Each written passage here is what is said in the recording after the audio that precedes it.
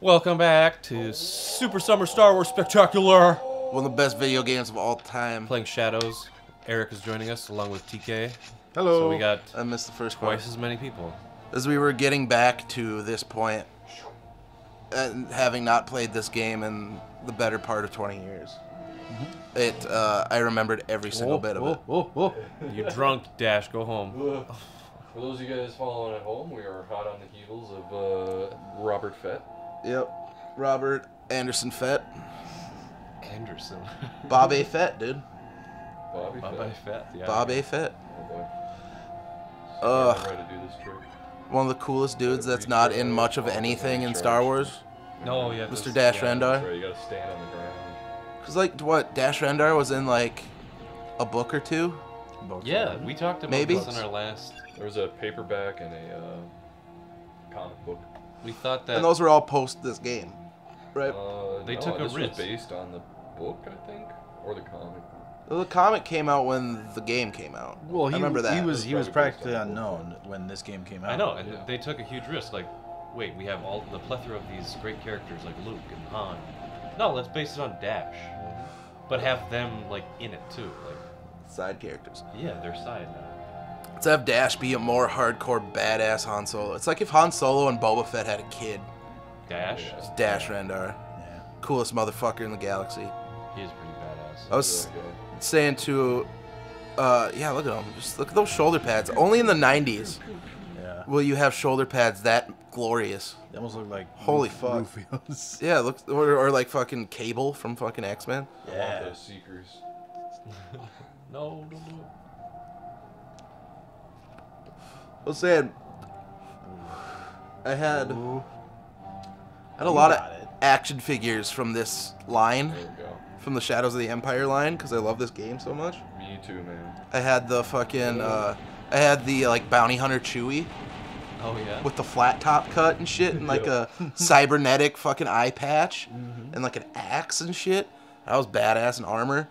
I had, like, I had Luke in the Imperial Guard costume, Yep. but it You was, could like, take the some, like, helmet off. yeah, some super cool, like, That was fusion. high-tech shit Some in the super cool 90s, man. fusion between the Imperial Guards and Darth Vader's armor for some reason.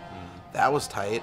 And then I had a Dash Rendar action figure, which, as me and Sean were saying, pretty much everybody who had a Dash Rendar action figure lost it. Yep. I lost mine for like ever. I found it one time when I was just like, because I had like, my brother had an ass ton of toys that I inherited, plus like my toys that I got. So I just had a butt ton of fucking like action figures and shit. And so stuff was just mingled around, couldn't find a lot of stuff. I was looking through some of the shit and I found it one time when I was younger. I was like, yes! You And then, serious? and then, but Stuff. promptly, like a week later, it was gone again. And I haven't seen it since. Goodwill. It's always the mom. I haven't, no, dude, my parents are notorious for keeping every goddamn thing that we have. Okay. That's why I have so many goddamn toys, is because they never gave away any of my brothers. Oh. Like, I had his sick, like, fucking, like, Masters of the Universe play sets and shit, and, like, He-Man toys and shit, and G.I. Joes, and, like, years. And his, like, OG fucking Star Wars toys, like, he had, like, the old ones, Oh, yeah? and, like, a C-3PO, like, carrying case for them and shit. Oh, cool. And they had little plaques where you could put stickers for their names and shit on it. And, Right. yeah. Wasn't there like a Millennium Falcon version, too? Oh, there was, like, yeah, then there was a Vader one, and there was, like, yeah. There was just, like, the like, chest up. Saved it. I was gonna say, he just practically said to step over, and you missed. And, like, what... You gotta go big. Which I talked about... Yeah. Well, I guess those don't exist anymore, but in the original Super Star Wars Summer, Yeah. whatever, my brother had, like, the Ewok Village play set and shit. Oh, yeah. That was tight. Because he was like, you know, when did, well, Empire was, well, The end of the 80, 70s. Yeah, it was like 80 something. 81, I think. okay, so my brother wasn't quite old enough, because my brother was born in 81. But he was, like, prime time for Jedi. Yeah, because a lot of those were Jedi. Like, there were Ewoks, and, Oh, yeah, it's all... the fucking, the Yeah, pig 80. man dude from fucking Jabba's place and like. Yeah. Good morning. Yeah. Morning, guards. Good morning, guards. Good morning, guard. He had a Palpatine, old Palpatine, and an old Vader and shit from those, and like, it was tight. But the '90s figures are so much better. So, oh yeah, yeah. The '90s were truly the golden age of Star Wars action figures. Nowadays they suck dick. If you want a good Star Wars action figure, you have to pay the extra money for the Black Series ones. They're like straight up ones are just like garbage. Or like the 80s ones now. They've reversed because action figures aren't as popular anymore. Right. Because video games. So it's like we're not going to put as much money into them. So it's basically the action figure industry has gone backwards like 30 years. Of like the main like little kids, like what you get for like $7 or whatever at fucking Walmart or whatever, you know what I mean? Right. Or like $5, whatever. Your basic ass action figures are just garbage now. To get the specialty ones. That was easy. It was like A lot easier than I when they came out with the action figures for Force Awakens was when I noticed it, because I was like, oh sweet, I want to get a fucking Kylo Ren action figure.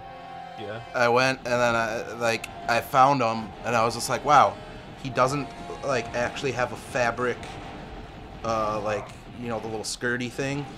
Doesn't have fabric that, it's just hard plastic, and like that breaks where the legs fucking bend, and they only, well, I mean, they've always only had like that one point of articulation, but they just looked super stiff and just shitty. Yeah. And I was like, where are the like Star Wars figures I loved? And I was like, oh, you gotta spend an extra like $3 and get the fucking Black Series ones. My brother had a sweet Luke Hoth Tauntaun Sweet. action figure that came with like Luke's binocular things Yep. that he used, the green binocular thing. Yep. And them blue boxes. lightsaber. Yeah. And I think it had a Wampa too. It might have been just, I don't think it was him and a Tauntaun. I think it was him and the Wampa. Just like a set, like Yeah. an action figure set. It was That really was one sweet. thing that Star Wars did amazingly too, was action figure sets. They right now they have like I was just in Walmart the other day, and they have a series going now where they're like the Black Series originally started as like bigger action figures. Mhm. They're like 7-inch instead of like the 3.5, like the smaller ones, you Right. know. But they're doing a series like a Star Wars classic series with the old like Kenner action figure boards, Okay. like the cardboard, Yeah. but they're like the 7-inch tall ones, and they're kind of like I saw like a Luke and an Obi-Wan and shit. They look tight as fuck. Yeah. They're like, again, like probably like $20. You want the good shit, you have to fucking actually have to pay for it now. Or you can just get the Lego sets like me, because I love the Lego Ugh. sets. There's so many good Lego sets. Oh, dude, I was always mad because you know, my favorite Jedi is fucking Quinlan Voss, and they did an action figure set for like the Clone Wars TV series, Right. or not action figure set, Lego set. Lego set, yeah. And he was in it, but it was one of those big ass ones that cost like $70 fucking. Oh, so it's like a huge. Yeah, and he was one of the like 6 figures that were included in it. And I was like, I want the Voss minifigure, but I don't want to. I'm not gonna spend $70 on a ship I don't want, and like a bunch of other characters. So it's just like I've just been biding my time till I eventually just go on eBay and just like give me that. Yeah. Quinlan Voss was in the Clone Wars animated Yep. series, wasn't he? Yep. He was also in Phantom Menace. Yeah. Yep. For like a second. Yeah. That's where he was.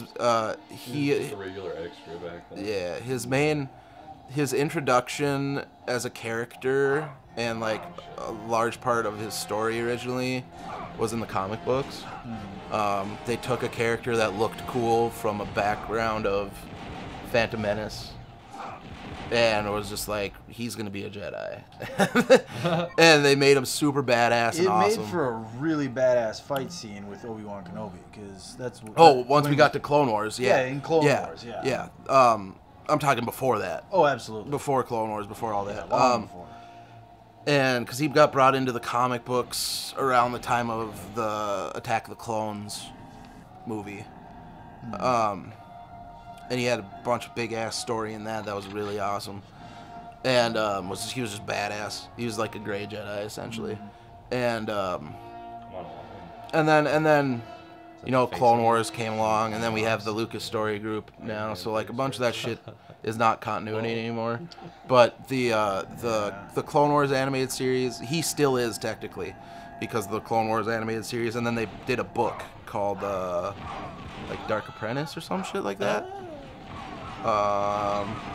Fuck, what was it called? Dark Alliance? I don't remember. But it was him teaming up with Asajj Ventress, and that was really good. They Why?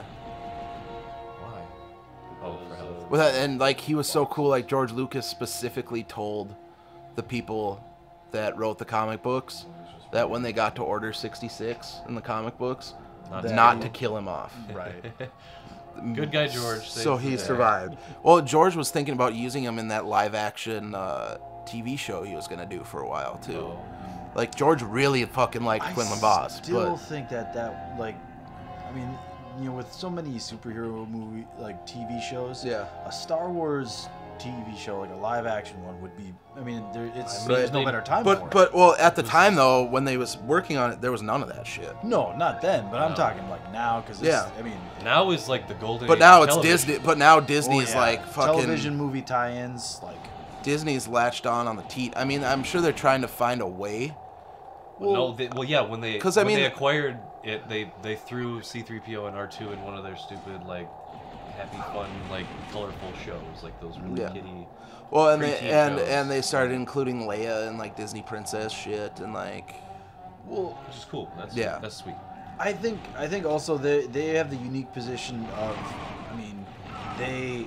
But I mean, they obviously are going to like know that it's worth the risk at this point with all the Marvel shit, all the Marvel TV shows. Aside from the ones they've tried on their actual networks that don't really do so well. They should just do Dexter's Diner. Like Cheers. They should just That would be the best.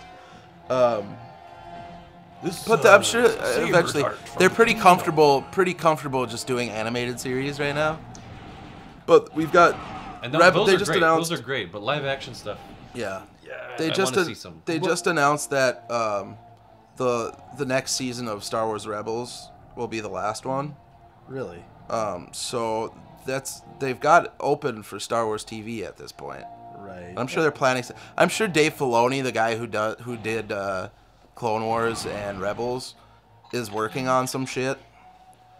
I mean, if you have a But if you have still. a division like Industrial Light and Magic, like Industrial Light and Magic working on a TV series Yeah. would be awesome. You know, it would just look top notch. Yeah, like Quinlan Voss, like just man, That's after he survives Order 66 on Kashyyyk. just a wild man. Yeah. He's the shit. Yeah. But man, I would really like that. It's Kinda right. goes bad for a little bit. It Do needs you it. do you think it would be better to go with like the current No, timeline? I think we or- had this discussion. Sean and I had this discussion, like things from Phantom Menace on. Phantom I think Menace. are just leave that the way it is. Just But a like background. always, if you want to start something new, always go back to like the Old Republic stuff. Yeah, There's that's what I'm so saying. much Well, Right. there's from. the like, because you can get origin stories for a bunch of shit. Yeah. You can get mythos beyond it, and like you don't have to worry about it conflicting with all that shit. I know. That's why like, that's why when the story group shit. Oh, there he is. Boba, we'll actually get back to this in the next episode. Yep. Be right back. Bye. Whoa.